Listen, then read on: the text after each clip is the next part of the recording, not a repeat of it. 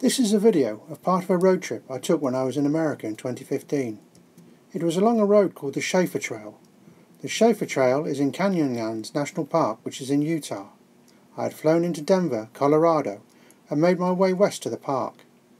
From this map you can see that the trail starts off with lots of bends in it, then straightens out. It is about 18 miles long. For this trip I had hired a four-wheel drive truck, just to be sure. And this is what I was going to drive down. The trail starts off very flat and is not difficult. I had 3 cameras fixed to the car, one on each side window and one looking forward through the front windscreen.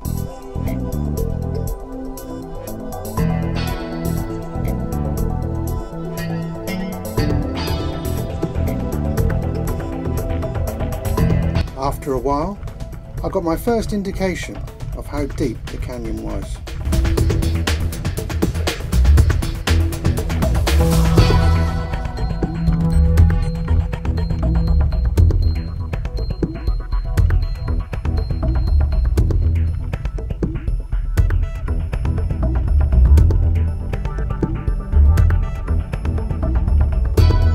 The road narrows a lot now, and this is the first curve or hairpin that I came to.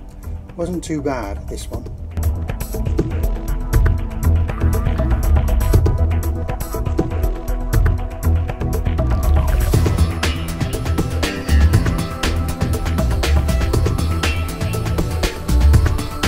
But now it gets a bit tighter. Notice how slowly I'm going. I'm taking my time going down this section.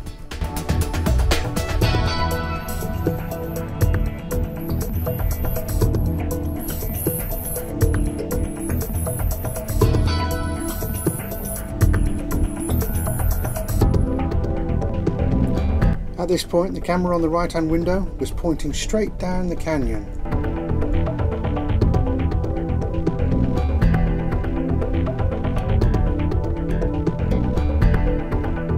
Then I came to this hairpin. I think I might have got round it in one, but I didn't want to chance it. I bottled it and reversed a little bit. Check the reflection in the top left hand corner. You can see my hand working feverishly to get it into reverse.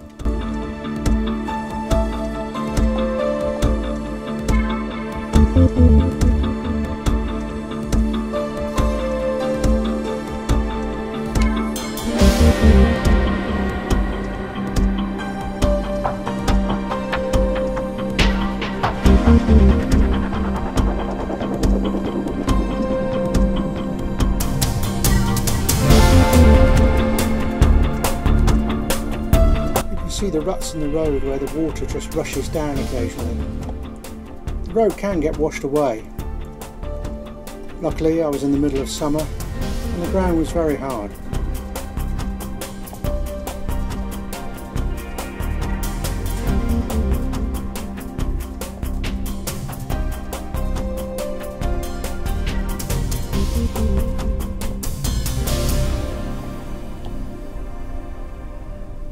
This is practically the last corner of the up section. Now this bit is fairly straight. I only have to put up with the rough surface.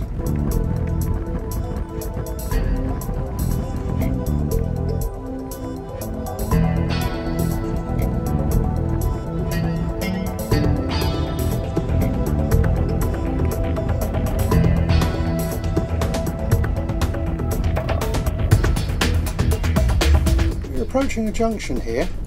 If I'd have gone straight on, it would have led to a 48-mile track that goes all the way around Canyonlands National Park. I didn't fancy that, so I turned left. This is onto what's called the Potash Road.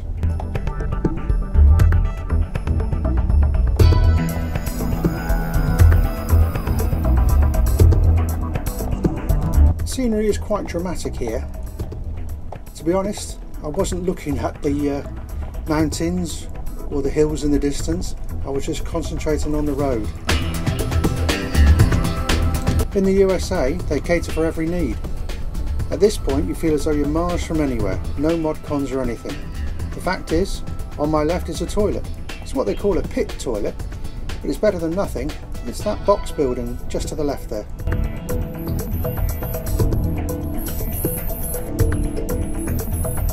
I had travelled about halfway along the trail before I saw another car.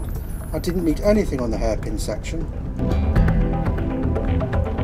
I look as though I've gone a bit mad here, as I appear to be driving straight at the other car, but it was the smoothest part of the road I could find.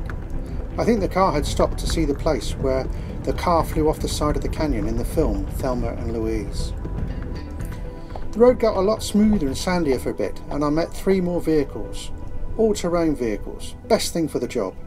I found out later these could be hired in the town where I was staying. Was I annoyed? I could have had a comfortable car for the rest of the trip and just got one of those ATVs for the Shafer Trail.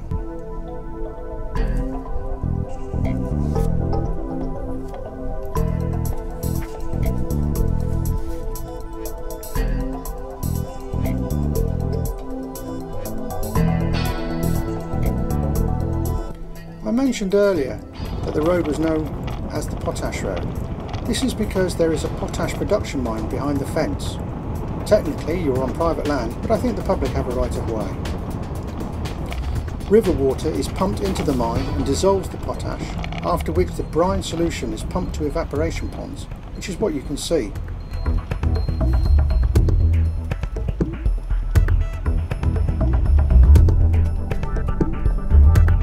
I had done a lot of research on this trip and this road in particular before I went there, and I'd watched other people's videos of their trips down the Shafer Trail. So just after I passed this car, I saw a car park ahead, and I knew this was coming to the end of the trip. Listen to the squawk that I make when I realise this.